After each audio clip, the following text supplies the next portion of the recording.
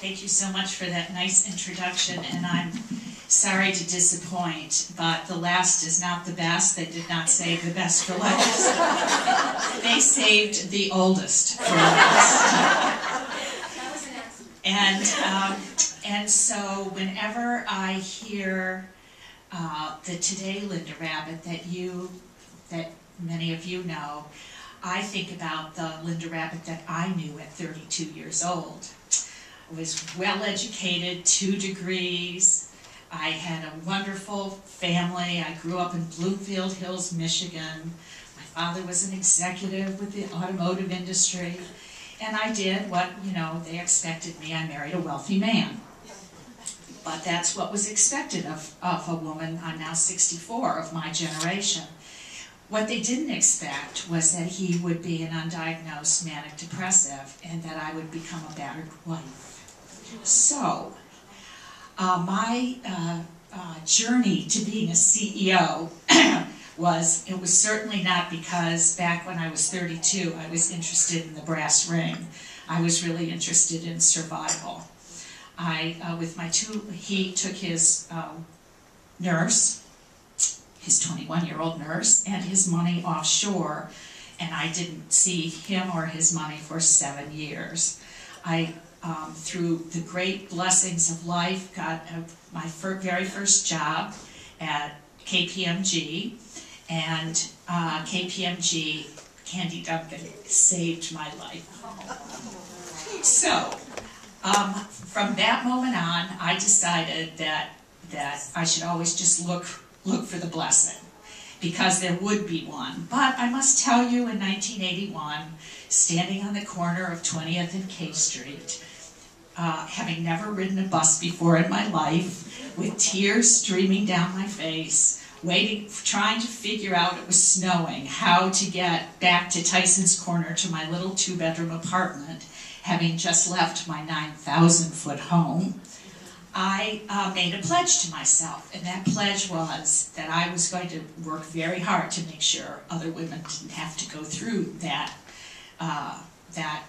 ordeal. And I devoted myself to that, and I say that really most proudly, and I think that has helped make me a really wonderful CEO, because everyone knows I'm a woman's woman. I love the men, but I'm a woman's woman.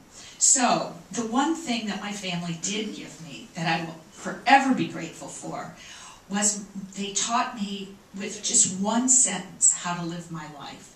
And that one sentence was, always make things better than you found them. Whatever you do, wherever you go, leave things better than you found them. So, armed with that, I did my 5 years at KPMG, and then I decided to be the first woman to own a construction company in Washington. Why? You might ask.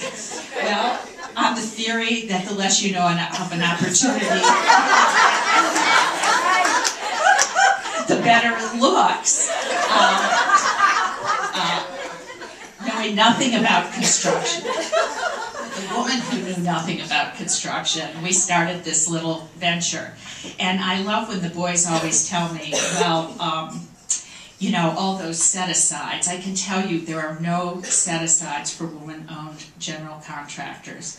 That $250 million of business we sell every year in the open market, going toe-to-toe with our male competitors. Sadly enough, I started Rand in the construction industry in '85. I am still the only woman who owns a construction company.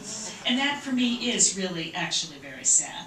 But I wanted to, most of what I had in my remarks, everyone else has said, and they've said it more eloquently probably than I could.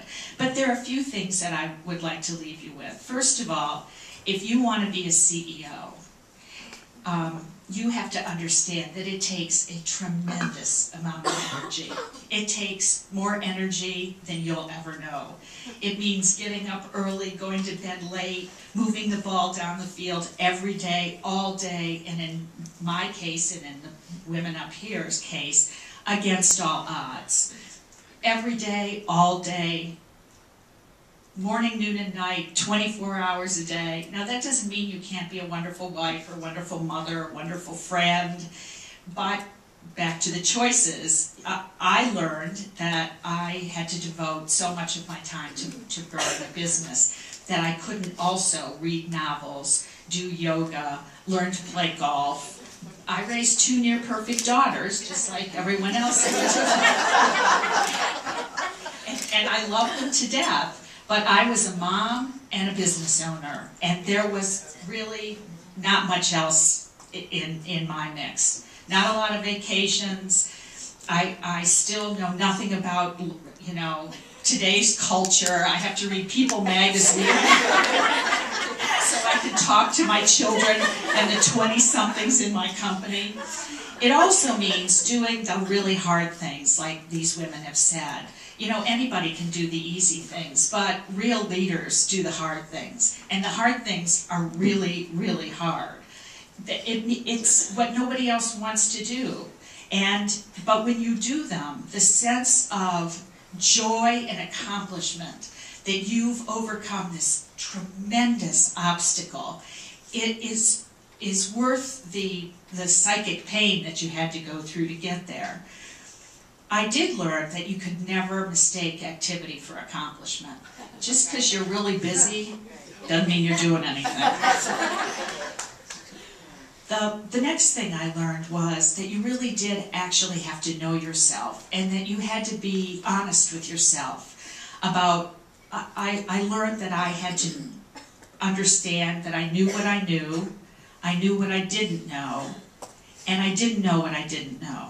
Because you're not going to know a lot about the people who work for you. You're going to think you know a lot about them, but you really aren't.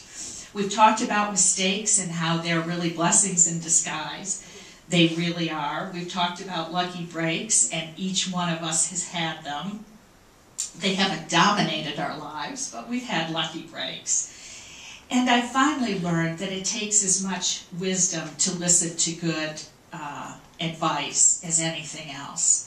I really try to work very hard listening to honest feedback, because I've learned that not to be hurt or offended by it, but to fix the problem instead of the blame. So the last thing that I want to share with you is there were a list of questions. But before I answer a couple of those questions, there is a quote that I love, and it sounds like really platitudinous, but it's really a good quote, and it's from Mahatma Gandhi. First they ignore you, then they laugh at you, then they fight you, then you win. So, the question was, you know, what do you wish you knew before you started? What are the things that you wish you had known? I wish I'd known a lot more about chauvinism. I wish I'd really understood chauvinism a lot better. I wish I had taken more psychology and sociology classes, because sociology, business is really just applied sociology. It's about groups of people who move in different ways. I wish that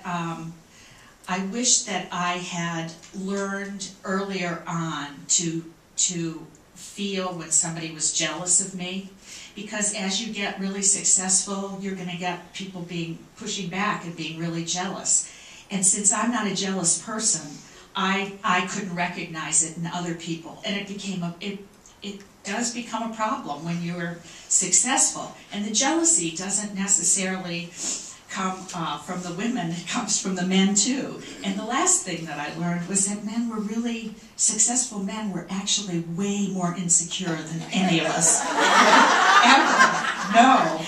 And just work with them on their insecurities, and it'll be a lot easier for all of you. Finally, I have a plug I want to put in too. I am a trustee of George Washington University, and I decided that I needed to put my money where my mouth was, and I have begun a program with the International Women's Forum called On the Board.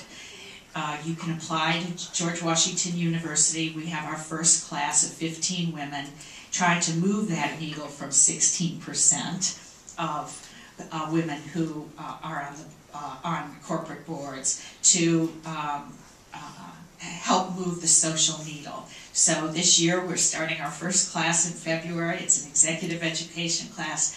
It is something that I'm enormously proud of, although I don't get to choose who participates, so you can't all become my new best friend. But if you're interested in corporate board service and you want to learn more about it, you can do that through GW. Thank you.